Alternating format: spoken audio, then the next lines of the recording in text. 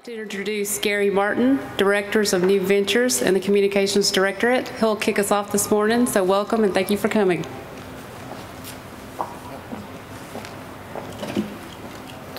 Good morning. Welcome to Ames. We're excited today to host the unveiling of the mystery team that is competing for the Google Lunar X Prize. The Google Lunar X Prize competition requires that a privately funded spacecraft land on the moon, travel a certain distance, I think it's like 500 meters, and then send video back to Earth, all privately funded, which is an amazing competition. Competitions like this, they stimulate innovative and creative new ways to look at space exploration. And we salute those companies that put their time and their efforts and their money behind this kind of competition. It's important that that NASA, I guess from a NASA point of view, why it's important to us, is that NASA's trying to stimulate exploration and development of space, but you know, government really can't do that on its own. It's got to be done with the private industry also, all the way through. And it's very hard to do the kind of things we want to do in space. So it's important that the government does what the government is good at, but that we can procure services and goods from industry. And this kind of competition stimulates that kind of growth. So it's very important to us. Commercial interests like the X Prize Foundation, they have different reasons to motivate to go for these prizes, but they overlap with government interests also, in that their creativity and innovation will also come into our sector. And then we saw this in the information area and technology. So we're excited to work with private companies and with the Google X Prize to see these technologies come to fruition for future space exploration and development. These kind of developments cannot be done by government alone, and that if we're truly going to be a spacefaring nation, that this is the kind of thing that we'd like to see even more of. We appreciate the companies that possess this innovative spirit and take on these very challenging projects like the Google X Prize. And to introduce this new mystery team, I'd like to introduce Will Pomerantz. He's Senior Director for Space Projects of the X Prize Foundation. All right. Thank you very much, Gary. Good morning, everyone. It's a pleasure to be here. As Gary alluded to, in September of last year, Google and the X Prize Foundation, a nonprofit educational foundation, announced the $30 million Google Lunar X Prize. This is the largest ever international incentive prize. And it builds on almost 3 centuries of a successful track record for incentive prizes inspiring engineers, entrepreneurs, brilliant and creative individuals all around the world to do jobs that just before the prize was offered seemed impossible. The rules for this prize, as Gary briefly summarized, are a privately funded team based anywhere on the planet has to send a robotic explorer to the surface of the moon. They have to move around the lunar surface for at least a half a kilometer or about a third of a mile. And they have to return 2 packages of high-definition video and high-resolution imagery that we call mooncasts. This will be the first time that the lunar surface has been explored since the Soviets left in 1976. For those of us who hail from the United States, it'll be the first time that we've seen video from the lunar surface since Apollo astronauts left in 1972. Amazingly, half of the people alive on the planet today weren't alive to experience that. So if you think about the sociological impact that the Apollo missions had, or the Lunar or Lunacon missions or other lunar missions that we've seen some government space agencies around the world, it's incredibly exciting for us at the X Prize Foundation and for our partners at Google to think about igniting the minds and hearts of students around the world, getting them inspired by science, technology, engineering, and math in general, and space exploration in particular. Since we announced this prize in September of last year, the response has been absolutely phenomenal. As you can imagine, those of us who choose to work at the X Prize Foundation are a group of optimists who believe in the incredible power of human ingenuity and creativity. But I think even we have had our expectations exceeded. Since announcing the prize, we have been contacted by more than 1,600 potential teams in 85 nations all around the world. This is not restricted to your traditional space powers, either in terms of companies and players or in terms of nations. We just yesterday announced our 15th and 16th teams. Those 16 teams are headquartered in 7 different countries in Europe, North America, and Asia. Most of them are multinational, so real work is actually being performed today in about 40 nations all around the planet.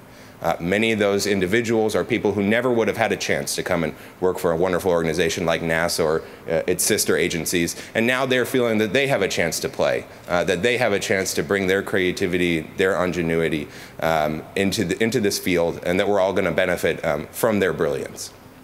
One other really exciting fact is the extent to which universities have answered this clarion call and come up to have their play in this competition.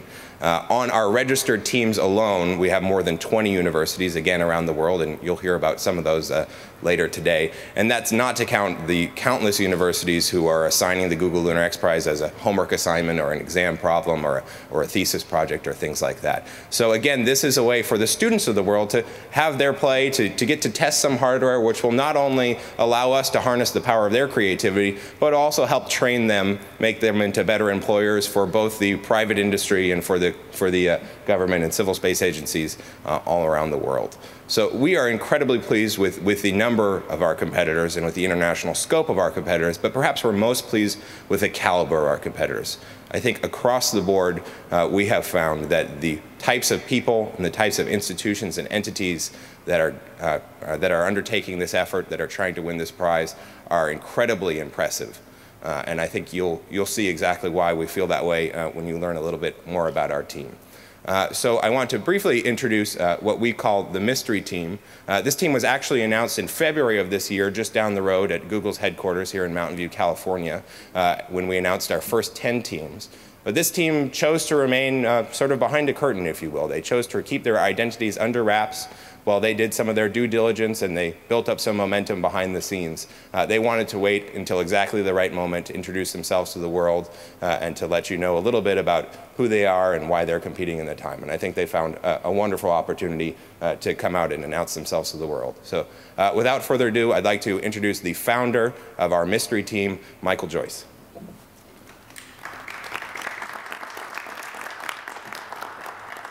Good morning. As Will said, my name is Michael Joyce, and I am the founder of the Google Lunar X Prize Mystery Team.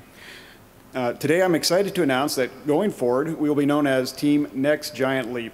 I'd like to thank Gary for his kind words and NASA Ames for allowing us to utilize this venue today. Thank you, Gary. I'd also like to thank the X Prize Foundation for all the great support that they've given us over the last year. During that time, I've had the privilege to work closely with Will here and his excellent staff, and they've been very supportive. I think Google and the X Prize Foundation are true visionaries, and Team Next Giant Leap really salutes the goals and efforts in space exploration that you guys have done. So thanks again. Like Will said, about a year ago, last October, I learned about the Google Lunar X Prize. I was out at the Northrop Grumman Lunar Lander Challenge in New Mexico, which is another challenge the X Prize puts on. And basically, just as a space enthusiast, attended that and found out about the prize and started thinking about it very seriously. I realized that winning a prize would require resources well beyond my capabilities and means. So I began to research small aerospace companies that would be interested in working together to tackle this challenge. That research quickly led me to MicroSat Systems Incorporated, which was nearby. I met with the president, John Roth, and Dr. Todd Mosier, and it was decided that the best path forward might be to remain the mystery team until such time that we'd either successfully recruited the team members that we would need, or we decided to abandon the attempt. The next team member to come on board was Draper Laboratory. Draper has been involved in space guidance, navigation, and control since the earliest days of the space program, including the Apollo program. Draper led us to MIT's Department of Aeronautics and Astronautics, where we learned that parallel efforts were already underway to develop a Google Lunar X Prize entry. After talking with them, we decided it would be to both our benefits to merge our efforts together. Aurora Flight Services was already working closely with MIT, and they joined our effort, bringing their expertise in unmanned aerial vehicles and manned space hardware. Excuse me. About the same time, with our discussions with Busek, or at about the same time, we had discussions with Busek, which led to them joining the team as well. They specialize in propulsion, especially electrical propulsion systems, and they will be doing a lot of the work in that area for our team. So this is our team as it stands today. I'm extremely proud of the members that have come together and the work they've done so far, and I'm confident that with their expertise we can accomplish our goals.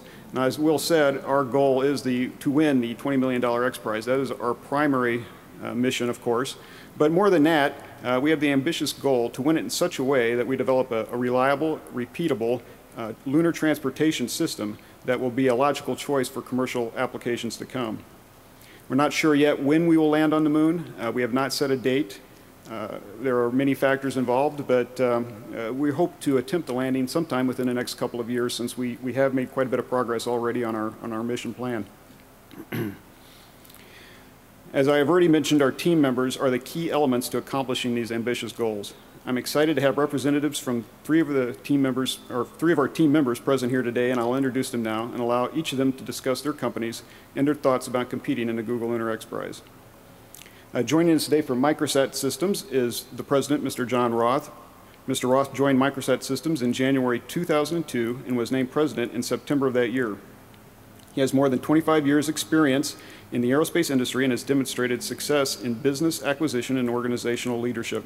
Mr. Roth holds a master's degree in electrical engineering from the University of Southern California and a bachelor's degree in computer engineering from the University of Illinois. He has also attended the Harvard School of Executive Education Program for Management Leadership and the Wharton Business School Executive Education Program for Finance. Also joining us today from Draper Laboratory is Mr. Sean Murphy, Earth and Space Science Program Manager. Prior to working with Draper, Mr. Murphy founded and managed several high-technology startup companies. Mr. Murphy is a graduate of MIT Sloan Business School of Management. And finally, I'm honored to introduce from MIT, Dr. Jeffrey Hoffman. Dr. Hoffman is a former astronaut that has flown on 5 space shuttle missions, including the 1993 mission to service the Hubble Space Telescope. Dr. Hoffman is currently professor of the practice at MIT's Department of Aeronautics and Astronautics, where he specializes in human spaceflight operations, spaceflight technology, human-machine interactions, extravehicular activity, and conducting laboratory research in space. I'm sure you're excited to hear what these gentlemen have to say, so without further delay, I'll start by introducing Mr. John Roth.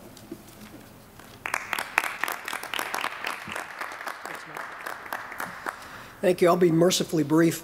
There's really only 2 things that I want to address. One is, who is MicroSat Systems, since a lot of you might not be familiar with us, and the second is, why do you think you can do this?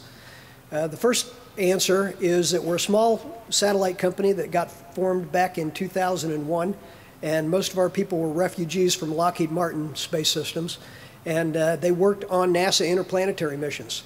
And so when we found out that we had the opportunity to join a team to go after the X Prize, our entire staff was incredibly excited about it. We've been working on defense programs mainly since 2001, and the idea to get back to NASA and something as exciting as going after a lunar lander was too much to pass up for our company. As to why we think we can do it, there's a couple of reasons. One, we currently have a contract to build 18 satellites for a commercial company called Orbcomm. And you'll notice if you compare the Orbcomm satellite bus to what we're looking at here for the lander and the graphic, they're pretty similar. So we actually have a production line of satellite development going on that we're going to be able to highly leverage. So we feel pretty comfortable that we're going to be able to come in at a very reasonable price, which is always a big thing when you're self-funding. The second reason that we really want to go after this, and really what motivates our company more than anything, is our parent company, Sierra Nevada Corporation, just yesterday, closed on a purchase of another space company called SpaceDev. SpaceDev built the propulsion system for the Spaceship One, which won the $10 million X Prize. And since they're going to be our sister company, we've got to beat them. So there's a real motivation there for our company to win the $30 million prize and show them that we can do it. We are very excited to be on the team. We have got a lot of efforts, as I said. We're building satellites internally that we can leverage for this. We're also willing to put in some investments of our own, thanks to our parent company, Sierra Nevada Corporation, which purchased us in January of this year. They are a 100% privately owned aerospace company, but they're closer to $1 billion in revenue, which is a lot more than what our company is. So they have some pockets that can help us get there on this. And so I appreciate you coming, and thank you very much.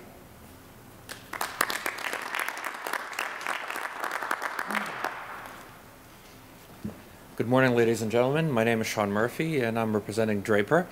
Draper formerly used to be the MIT Instrumentation Lab, and it started just during the World War II, and we've been involved in guidance and navigation and control since the early days, as you alluded to.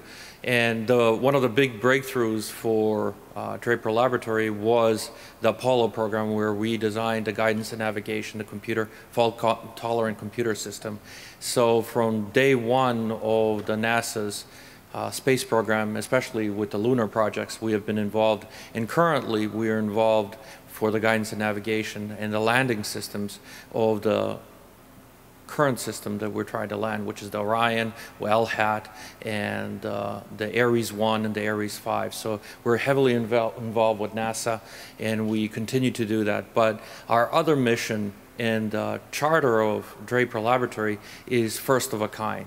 And since we're a nonprofit laboratory and we want to do first of a kind, our charter is to do projects like these. And we're very, very excited to partner up with such good teams and partner always with MIT, since that's our parent company. We can almost say that, even though now we're two separate entities, but we emerged from it, and we're very, very happy to help in as much as we can in many areas, financially and with resources. But predominantly what we're going to do is leverage about 40 years of experience and our knowledge, what we did for the Apollo project and what we're doing right now for the current moon landing system, to make this team successful and get the prize. Thank you so much.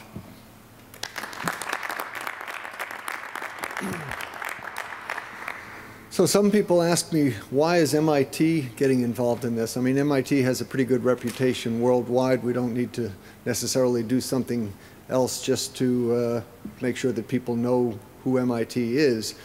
But what I can tell you is we're doing it for our students. Our students love space. They are really excited. I think it's hard for a lot of people of my generation to realize that for our students, Apollo is ancient history.